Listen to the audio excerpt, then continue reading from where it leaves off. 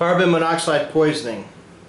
Carbon monoxide is a colorless, tasteless, odorless, non-irritating gas that is the byproduct of incomplete combustion.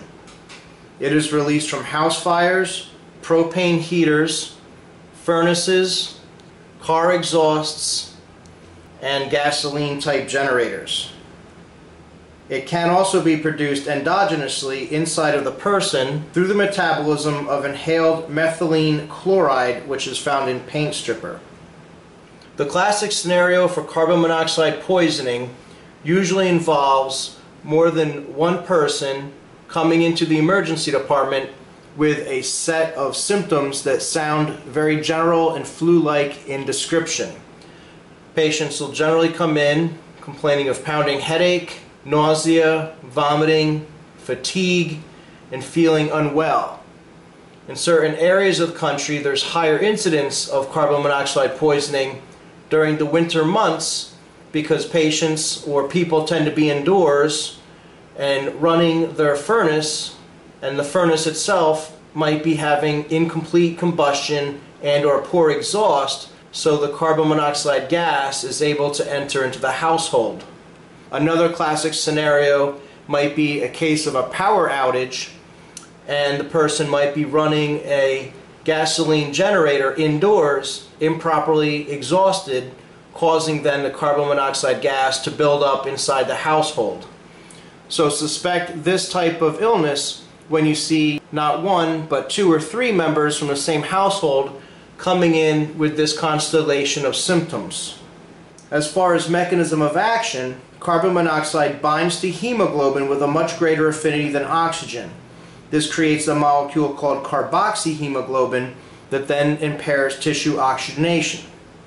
The signs and symptoms of carbon monoxide poisoning are nonspecific, but the most common is headache, which is frequently described as quite intense and pounding.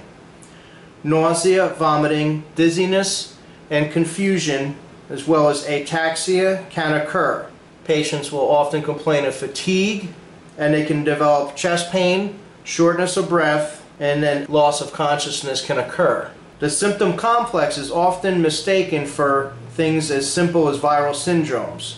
The classic textbook cherry red skin is rarely seen and is often associated with a lethal exposure. Carboxyhemoglobin can be detected via a specific blood test or with a co-oximeter. Normal levels of carboxyhemoglobin can range between 1 to 3% in non-smokers and perhaps as high as 10 or less than 10% in smokers. Clinicians should be aware that if a standard pulse oximeter is used, and this is the device that only measures the difference between oxyhemoglobin and deoxyhemoglobin, the reading will likely be falsely elevated in cases of carbon monoxide poisoning.